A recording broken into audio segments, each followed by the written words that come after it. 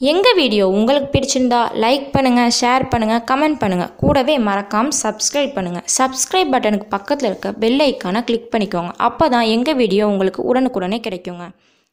Welcome to our channel. இப்போ நம்ம நோய் எதிர்ப்பு சக்தி, அதாவது இம்யூனிட்டி பவர் குறைவாக இருப்பதற்கான அறிகுறிகள் பற்றி பார்க்க போகிறோம்.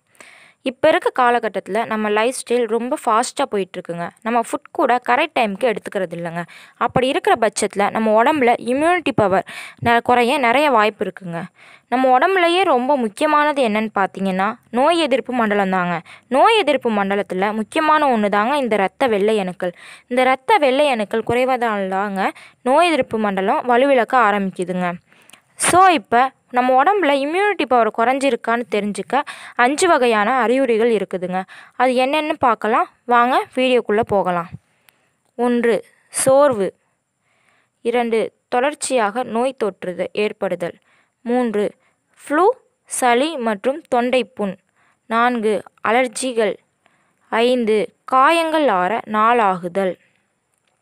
இந்த அறிகுறிகள் எல்லாம் இருந்துச்சுன்னா இம்யூனிட்டி பவர் குறைவாக இருக்குன்னு அர்த்தம்ங்க. எங்கள் வீடியோ உங்களுக்கு யூஸ்ஃபுல்லாக இருக்கும்னு நினைக்கிறேன்.